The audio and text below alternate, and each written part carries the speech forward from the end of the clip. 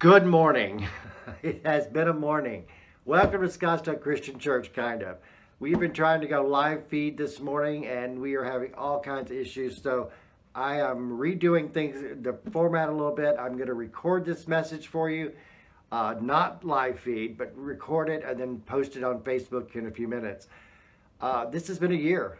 If you're joining us for the first time, this is not our church building. This is coming to you live from my dining room. And I'm Tom Malone, by the way, the pastor of Scottsdale Christian Church. For those of you who are wondering, we are not having in-person service today. We will be back to having in-person service next week. We'll be having both services, the first one at 8:30 and the second one at 10:15 a.m.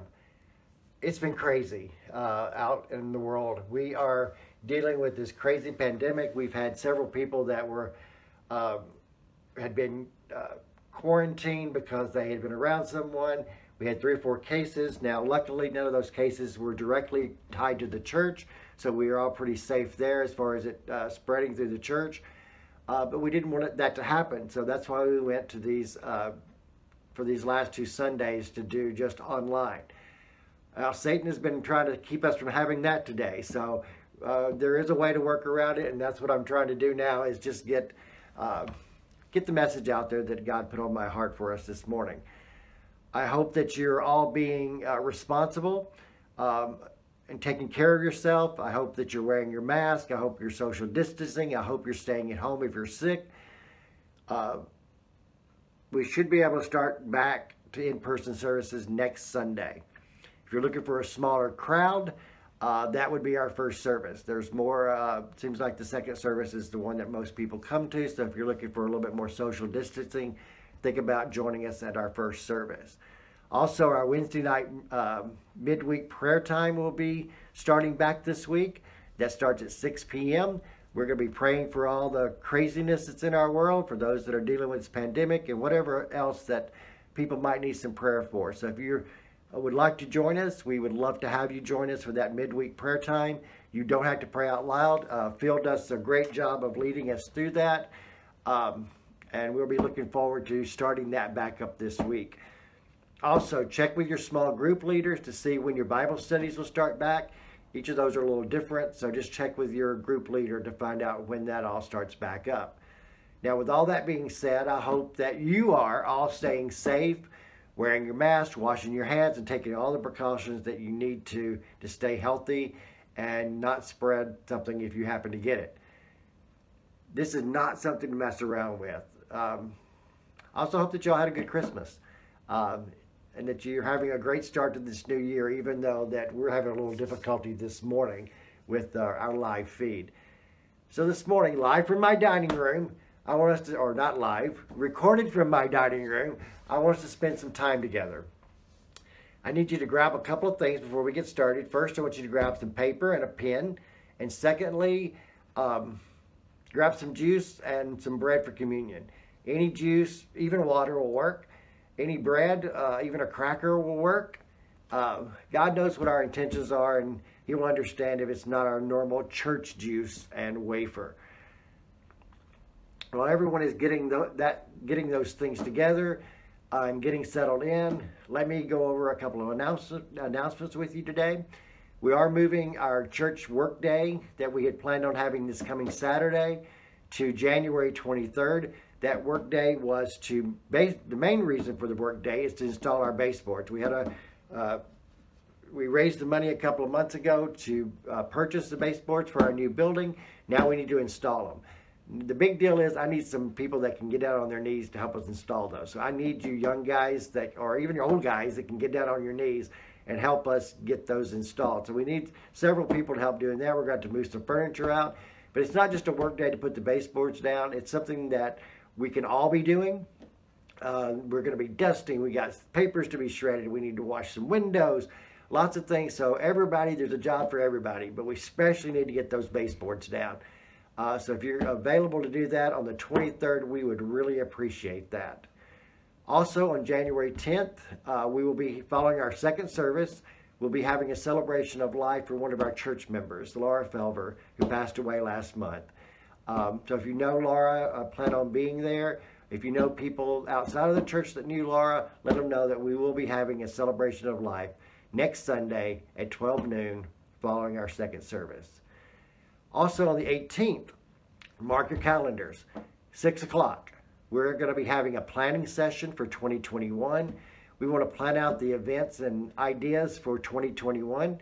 Everyone is invited to attend and help us plan out this new year. I want everyone to be included in the planning part, and so you'll be excited to be involved in the doing part. I want you to come with ideas. I want you to come with willingness to help put those ideas in motion.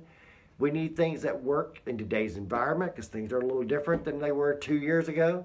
So we need to figure out ways, and there is ways that we can do that. We need to be looking at outreach. We need to be looking at church growth. We need to be looking at growing our children's ministry and anything else that God puts on your heart that we need to be doing as a church and how we can do that throughout the year, and even some fun stuff. We want to do some fun stuff too. We've got our Christmas party coming up in March. So we'll be doing some fun things also. So it's a great time to be thinking about that and the normal events that we normally have throughout the year. Looking at ways that we can have those this year and maybe just make some adjustments to the way we do them. And on January 24th, on that Sunday, I'll be giving my State of the Church message. We'll be looking back at the past year, and then we'll be looking forward to the coming year. So please think about attending all these upcoming events and mark your calendars. The next thing I want to talk about is an offering. It's a little hard for me to pass the plate around my living room this morning, or my dining room. I guess I could. I have the offering plate, so I need you to all drop it in. I know that's a little, don't make light of that, but you've been so great to continue to support the church, even when you've not been able to be there in person. So there's lots of ways that you can do that. You can go to our website, www.scottsdalecc.com, and you can click on the Give tab, and it'll walk you through giving through our secure site there. You can set it up through your bank. They'll do it like a bill pay. You can do a one-time thing, or you can set it up as a regular reoccurring. You can also go through Zelle. If you have any questions on how to do either of these, just call the office and talk to Tom or Marlene, and we'll give you the instructions. You can also mail it in. We have a lot of people doing that right now. Our address is Scottsdale Christian Church, 2334 North Scottsdale Road, Suite B, as in boy, 106, Scottsdale, Arizona, 85257. Call the office and make arrangements for us to pick it up. That's another way you can do it. I've been doing that quite a bit over the last year. Will continue to do so, or you can drop it off at the church throughout the week too. You can call our number. Church number is 480-946-4583. Again, I want to thank you for continuing to figure out a way to get your offerings to us so we can continue to keep things going. Okay, I think everybody should be back and ready to start now. So I just want to start off with some prayer. So if you'll just join me in prayer for a couple of minutes, I would appreciate it. Father God, we thank you. We thank you for this opportunity to come to you this morning as a church family. Even though we were having some difficulties this morning, we thank you for being bigger than our difficulties and finding a way. We're blessed to have technology during this time so that we can, even when it doesn't work 100%, we still can make it work. We ask that you just to put a wall around us to protect us from Satan's attempts to stop us being able to meet together in this way. Continue to keep us strong, keep us focused, keep us faithful. Father God, we ask that you just be with us to this coming year. We thank you for all the things you did for us in the past year, and we look forward to seeing the things you're going to do for us in this new year. Let us be mindful of looking for you in all things as we continue to go through this next coming year. Be with us as our planning sessions go of what we're going to do.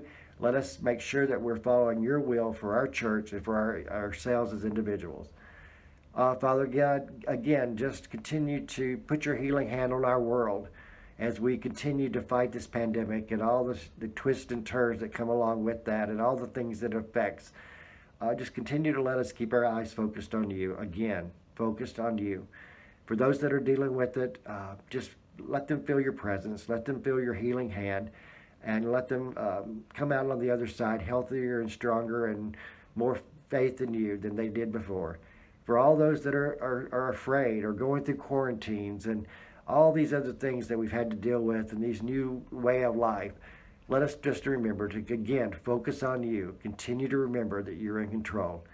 Father God, we ask that you guide us, direct us through all of this. Also, be with us as we all make this decision about the vaccine.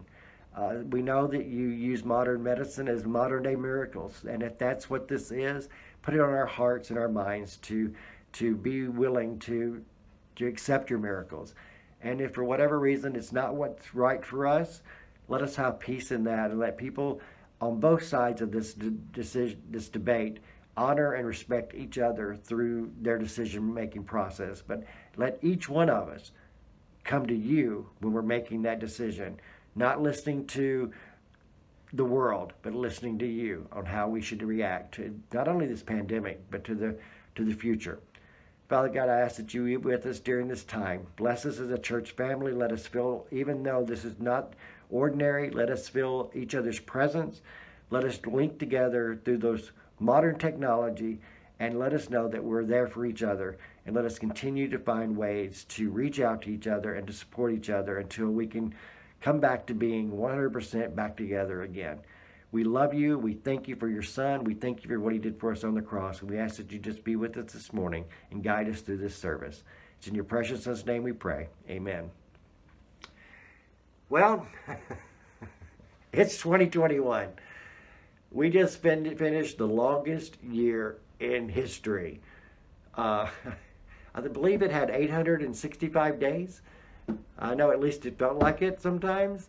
When we started this year off last year, I don't think any of us guessed what the year would entail. We have faced things that most of us never experienced before or thought we would ever experience. I was joking with a pastor friend the other day about my pastor handbook didn't cover some of the things that we've had to deal with this year. Or if, at least if it did, somebody had come along before me and ripped out the pages on some of these things. Things like this morning. How to do an online service when you can't keep a connection. How Satan tries to shut us down. Or how to come up with a face mask policy. Who last January would have thought we would have to have a face mask policy? Or having sanitizing stations at church and all these other things that we've had to think about and do this year. How to deal with deciding whether to have Easter service or not. That one was hard. And then even Christmas Eve service. How different that was for us. As you can tell, it affects us. It affects me personally. But here we are. We made it through it. God is still God, and God is still in control. And He has showed up for us in our lives so many ways over this past year. I just hope that we realize just how much He is involved in our lives. So I want us to start this year off right. I want us to think about and focus on that God is God and God is in control. It's a new year, which means it's a new start, and it's a new season for us. Not only as us as individuals, but for us as a church also. 2020 is behind us. The rush of Christmas or non-rush of Christmas or the disappointment of Christmas or whatever it was is over. And it's time for, and it's the time of the year that we set the tone for what will happen for us over the next 12 months. So let's not waste this opportunity to look at the fresh start of the new year and make some plans for ourselves and for our church.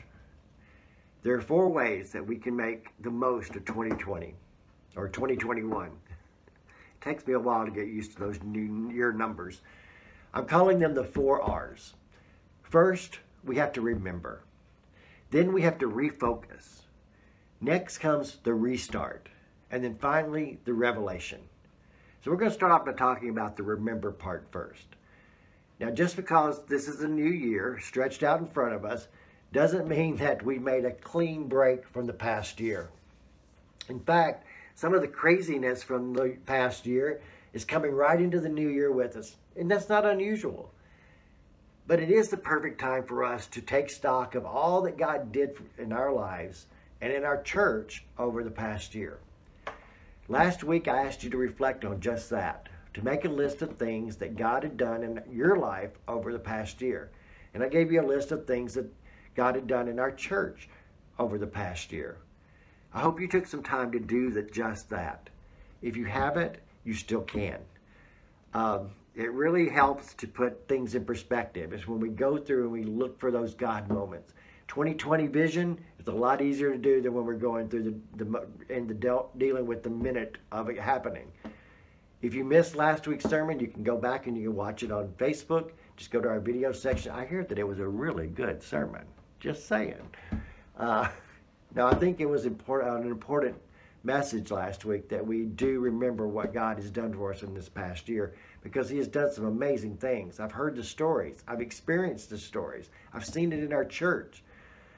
I also want to challenge you to keep adding to that list throughout this year. Don't let this be a one exercise and done type of thing.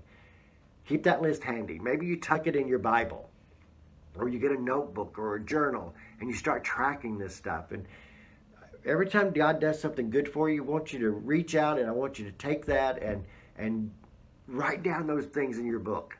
Or when you get through something and you look back, well, God was there. Write that stuff down. Because when you go through a rough patch, I want you to pull out that book or that list and look at it. And remember what God has done for you and realize that he is still doing things in your life. It'll help you get through those rough patches. Now, why it might be unhealthy to spend too much time back there dwelling on the past, because we can't live there anymore. The past is past, but we can learn from it and we can still experience things from it. We all know that we're going to do it. We're all going to do the I remember whens. Do you know what? We're human. It's part of what we do. But we just got to remember that to do it in a healthy way. And once again, the Bible covers this very topic. The Bible provides plenty of examples when God's people took time to remember all the different ways that he had been faithful to them in their history. Psalms 105 tells us, remember the wonders he has done, his miracles and the judgments he pronounced. Psalms 105, verse 5. Several times in the book of Psalms, David and the other writers do just that. They recount Israel's history and the spectacular things that God had done. They don't live there, they don't dwell there, but they remember those things so that it will build them up in their present and in their future. This kind of spiritual reminiscing isn't just for the sake of nostalgia. It actually plays a huge part in our current and our future intimacy with God. When we see and we remember in the present what God did in the past, how God has carried us through some really rough times or did some really amazing things. It draws us into worship with God. It praising his name in the right and proper response to his activities in our lives. This is what true biblical times look like for David, the Israelites, and it's just as true for us today. We can look back over this past year and we can see those moments when God was carrying us, when we needed to be carried. At the time, we may not have felt like that. It was a good time, or felt like he was even there maybe. But as we look back, we can see, and that's the time for us that when we notice that and we look for those moments, we can't help but worship God. We can't help but praise his name for the things that he's done.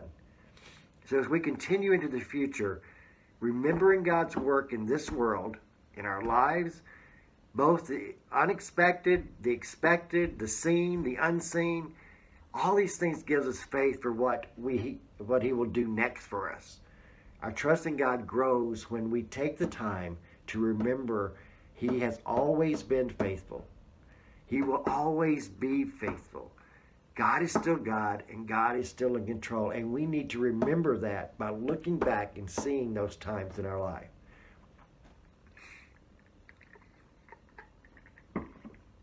So it's okay to remember. But it's not okay to stay in the past. So the next thing we need to do is to refocus. The next R is refocus. As we begin this new year, we often take stock of our lives. That's what we do. We make New Year's resolutions. We assess our past decisions and consider the path that we're now on, what's coming up for us. So January 1st, the new year is a good time for us to refocus on what matters most to us. What do we want to make changes in? What do we need to do differently this year to accomplish where we need to be, or where we want to be, or where God wants us to be? That's why I had you make that list last week. I want you to take your focus off of what is wrong in the world and remind you of what is good in your lives, even if things are rough sometimes. We make all kinds of resolutions at the beginning of the new year.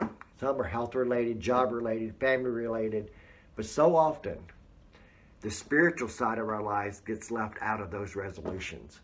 So I want us to take this opportunity for us to refocus our resolutions, to refocus and focus on that very thing this morning. Refocus on the spiritual side of our lives. So for this year, I want you to set some resolutions that are all about Jesus. Have you ever done that before? Have you ever set Jesus resolutions for yourself in January? Just take it from the Apostle Paul. When he wrote about the essentials of faith, he focused on the death, the resurrection of our Savior. 1 Corinthians 15:3-4 says, "For what I received I passed on to you of first importance, that Christ died for our sins according to the Scriptures, that he was buried, and that he was raised on the third day according to the Scriptures." As Christians, as churchgoers, we should be focused on Jesus. We should be focused on living like him, acting like him, serving like him, depending on him. So I want you to take that piece of paper I asked you to get at the beginning, and just like last week, I want you to make a list. This list is for the future. This list is for 2021. It's your spiritual resolution list. I want you to think about ways that you can be closer to God, be more like Jesus. You could have some basic stuff on your list, like read your Bible, pray more, things like that. But I want you to be specific. I want you to make a commitment to do the things you put on your list. I will read my Bible daily. Not enough. How much will you read it daily? Will you read one chapter, 2 chapters, or a whole book? What will you do daily?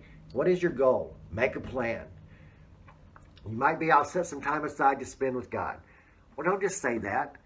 When are you going to do it? What time? Set the time, 7 a.m. to 7:30 a.m. Set a reminder on your phone to do it daily, and then do it. I want you to make a commitment to how much you give to God. If you've never tithed before, maybe this is the year you should start, or start with something. But set it now and stick to it. Maybe it's that you start truly tithing for the first time. You've been a giver, but maybe it's time to start truly tithing and giving 10%. Or maybe you'll start off with $20 a week. But make a commitment to something and then follow through with it. Carry it out. Think about where you want to serve. Not only in the church, but in your community, in your neighborhood, in your family. And do some very specific things that you want to accomplish this year. Think of people, who do you want to help? Who are those people that you want to help? Maybe it's the homeless. Maybe it's your neighbor. Maybe it's the kids down the street. Maybe it's older senior citizens. Whatever it is, who do you want to help this year? And then I want you to pick places and people to do just that. If you need help with any of this, that's what I'm here for. But you have to reach out to me for me to help you. Or maybe you can do this in your Bible studies or your small group. Get together and come up with plans and help each other come up with these resolutions, and then help each other carry them out. Who do you want to introduce Jesus to this year? Think about that for a moment. Again, be specific. Think about somebody or somebodies with an S that you want to invite to church, that you want to introduce Jesus to, or you want to introduce to someone who can explain Jesus to them. But it's not all about you. It's about me. No, I'm kidding. It's not all about you. I want you to also think about Scottsdale Christian Church. How are you going to be involved in our church? I want you to come up with ideas on how we can grow, how we can serve our community, and how we can be the hands and feet of our community in 2021. Then I want you to bring those ideas to us. We're having that planning meeting on January 18th, which is a great opportunity. I want your input on what to do this year in these areas. We can and should be making an impact for Jesus in our community, even during a pandemic. But it takes all of us. Yes, things are a little different right now, but we still can do things. They just might look a little different than they have in the past. It's time for us as individuals and as a church to refocus on what we're called to be doing, to make a difference. We have to make specific commitments and follow through them. Every one of you watching me this morning, you make a difference. And every one of you, God is calling to do something. You're never too old, too young, too busy to answer God's calling for you and for our church. Now, we've covered the first 2 R's, the remembering and the refocusing. Now it's time for the restart, which is a great thing about a new year. It's a restart. So now is the time for us to start thinking about that. Now that we have our list, our commitments, it's time for us to embrace the Spirit and remember that the most important resolution for us is our calling, is to make Jesus first in our lives. Our resolutions should reflect just that. Jesus died for us on the cross for a reason. He wants us to live a life that is worthy of Him dying for. And our resolutions and our actions should express just that. For some of us, this may be something new. Maybe this is our first encounter with putting a focus on Jesus above our personal resolutions of the past. Maybe it's time for us to have a Zacharias moment, like Luke tells us about in Luke 19. It tells the story of Zacharias. It says he was bowled over by the love of God, that he eagerly repented of his sins, proclaiming, "Look, Lord, here and now I give half of my possessions to the poor, and if I have cheated anyone out of anything, I will pay back 4 times the amount." Now, each of our Zacharias moments will look different. For Zacharias, his focus had been on money and taking as much of other people's money as he could get away with. What have you been focusing on in the past that is keeping you from carrying out your mission for being more Christ-like? Zacharias, it was money. What is yours? This is the perfect time for each of us to have our own Zacharias moment and put our actions into play. Or maybe you fall into the category of someone who just needs to recommit. In the past, you've been very involved in the church or your personal spiritual walk, and you've maybe gotten lazy, or maybe burned out, or think, well, I'm a little older now and I can't do what I used to do, or I'm too busy, or there's a pandemic going on, so I can't do anything. Guys, these are all excuses.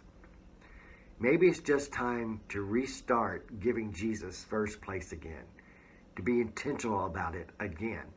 In the busyness of life, it can be easy to forget that we are commanded to love God with all our heart, soul, strength, and mind. That's Luke 10:27. And it shows in our actions. Or do you need to recommit to that again?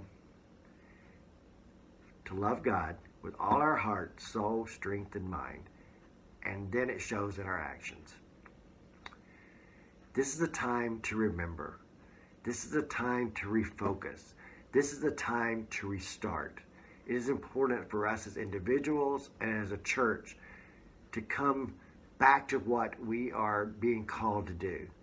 For some encouragement, I want you to read the story of Josiah in 2 Kings. You will find his story in chapters 22 and 23 of 2 Kings. It provides this huge wealth of application while focusing on the importance of knowing and living out the scriptures. It's an amazing story of this young king. So I challenge you to read that this week. The final R is Revelation. When we hear that, we think end times. We think all these big things, but a revelation is just that aha moment of what's to come and the realization that it's real. With a new year seems to bring with it this sense of hope for the future. Our real hope lies in a new year, not in a new year, but in a new age. That day is coming. And when we don't know. But we do know that that day, that revelation is coming. And Revelation 21:4 says, when it does, there is no more death, no more mourning or crying or pain.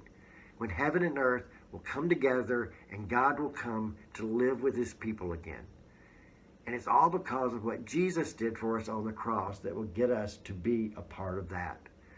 Refocus that we talked about earlier. Refocus ourselves on Jesus. This is what this life should be leading us to. Not the here and the now. This life is fleeting. It's only a small portion of eternity. That is the revelation we need to take hold of now, in these days, and do what it takes to get to that point, and to take as many people with us as we possibly can.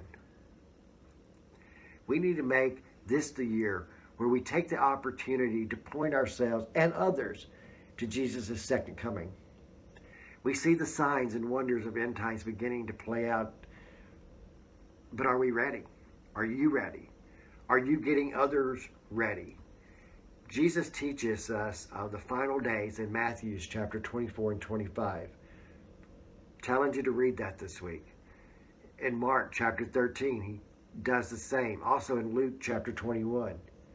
Maybe it's time we read up on what is to come, so it lights a fire in our hearts and guides our steps over this next year. Or maybe we need to read 1 and 2 Thessalonians, which deals with the importance of being prepared for the Lord's return. That is the most important job we have as a church, as individuals. We as individuals and as a church need to embrace this revelation that the end is coming. And we want to step into heaven and hear the words, "Welcome, good and faithful servant." That should be our goal every day, every year, every week. Is that when the time comes, when the end comes, and we step into heaven, we hear the words, "Welcome home, good and faithful servant." But are we living a life that will get us to that point? Does our resolutions show that? Do our plans show that that's what we're working for? The new year is all about new beginnings. So I hope you take some time to remember what God has done. That you take some time to refocus on what God is calling you to do. What God expects you to do. Then you get a restart on your spiritual lives and the spiritual life of our church.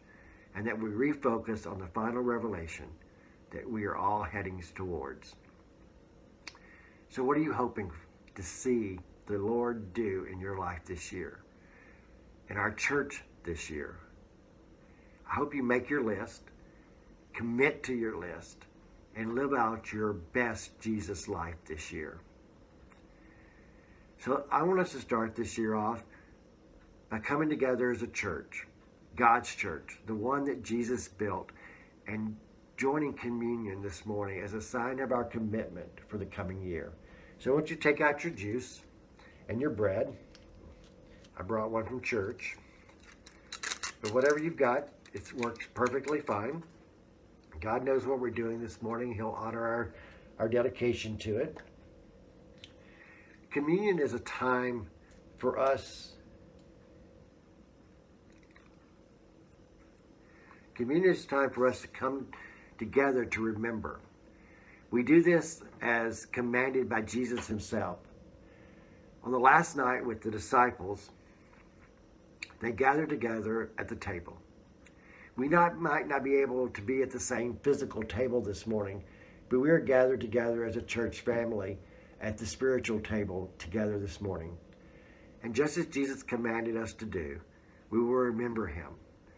We'll remember his teachings, his death on the cross for us, his resurrection, and the same fashion that he laid out for us on that last meal that he had with the disciples. And make a commitment to being his disciple this morning and to carrying out the Great Commission that he placed before us. To love like Jesus, to serve like Jesus, to share God's word like Jesus. So I want you to take the bread, which represents Jesus' body, that was broken for us, for our sins. And I want you to remember him this morning.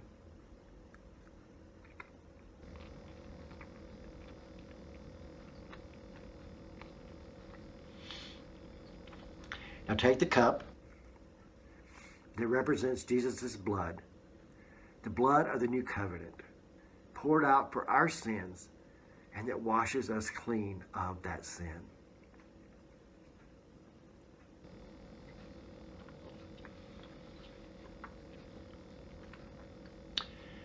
We do this to remember of Jesus. We do this because he asked us to remember him in this way. And our future with him, in him, all starts with remembering him. Then it takes us to refocus on him. And then we need a restart in him. And then we need to remember the revelation and that moment when we get to stand before him and him welcome us home and say, welcome, good and faithful servant. Let us pray. Father God, we thank you. We thank you for this opportunity for a new start, for a new day. We thank you for all the things that you've done for us in the past. And we hope that in remembering those things that we truly come before you with true worship and true praise. And I hope that we realize that if you were with us in our past, that you'll be with us in our present and our future. This morning, let us remember all of those things so that it refocuses us on this new year, this new opportunity, that we are looking for ways to be more like Jesus because of what he did for us on the cross, to be more like your son that you sent to set that example for us. Let this be a time that we truly refocus our thought process and our actions. And let us get a restart. Whatever that means for each of the individuals hearing my voice this morning. For some of us, that restart is turning away from the world and turning towards you for the first time. For some, it's recommitting, remaking that dedication to that right now. And refocusing on our spiritual lives more than our physical lives as individuals and as a church. And that restart that we get this year, let us stand firm in our commitment to seeing it through, to carrying it out, to being your hands and feet to each other, into our community, into our world. And let us not take our eyes off of you. Don't take our eyes off the sky looking for Jesus to come back. I know we don't know when that date will come. It could be another 2,000 years, or it could be next week. But let us remember that let us have that revelation that it could happen, and we need to be ready. And even if the second coming isn't in the next year, for some of us, our meeting you may be in the next year. We don't know when our day is, but we need to be prepared. We don't know when our loved one's last day is, but we need to have them prepared. So as we start this new year, Let us remember how powerful you are, that you are still God and that you're still in control. Let us remember what Jesus did for us on the cross and what that means to us and how our lives should reflect that. Let us refocus on what's important. Let us refocus on our spiritual lives more than our physical lives. And let us get a restart. Let us get a fresh start. And let us remember that in the end, you are all that matters, and our eternity with you is the most important thing that we should have throughout the day. For anyone that's listening this morning that do not understand these things, let them have the courage to reach out to me or someone so that they too can understand the importance of who Jesus is and what it means to follow him and what it means not to follow him. In the end, we're going to be with you or separated from you. So if you don't know, if you're hearing my voice and you don't know the difference here, please reach out to someone. Father God, again, I thank you for this time that we get to spend together, even if it's unusual. I thank you for us as a church family, for what you've done for us in the past and what you're going to do for us in the future. We love you and we thank you, and I pray that this is the year that we all step up and serve you without question, with full commitment. And Father God, for those that are struggling right now, for whatever the reason, let them feel your presence. Let them feel your hand on their shoulder right now. Again, we thank you for sending your Son to set the example for us. We thank you, Jesus, for what you did for us on the cross. We thank you for our chance to have eternity in heaven with you. We thank you for a place where there's no more pain, there's no more heartache, there's no more coronavirus. There's only peace and love in the presence of you. It's in your precious Son's name I pray. Amen.